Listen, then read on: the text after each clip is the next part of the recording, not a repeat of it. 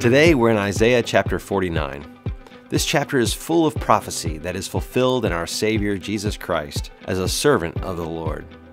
What makes this such an amazing revelation is that it was written centuries before Jesus was born. Listen to verse 6 from the New International Version. "It is too small a thing for you to be my servant, to restore the tribes of Jacob, and bring back those of Israel I have kept. I will also make you a light for the Gentiles, that my salvation may reach the ends of the earth." My friends, that's us. And so here we are today at the ends of the earth, not only centuries after this prophecy was written, but thousands of years after the good news of salvation was proclaimed and realized in the person of Jesus Christ.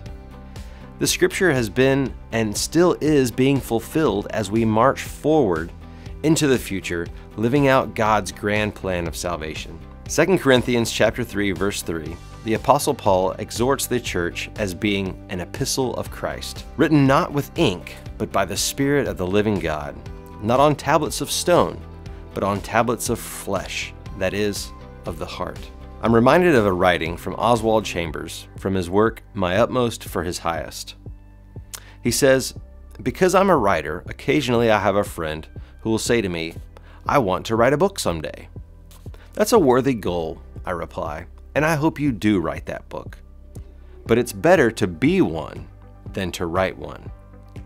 Jesus says that we are the light of the world. The work that Christ is doing in all believers can result in an influence far greater than any book they might write. Through His Word, written on our hearts, Jeremiah 31:33, the Lord is displaying His love and goodness for all to see. He's shining His light, and He's doing it through you and through me as we carry the gospel onward, shining His light for all to see.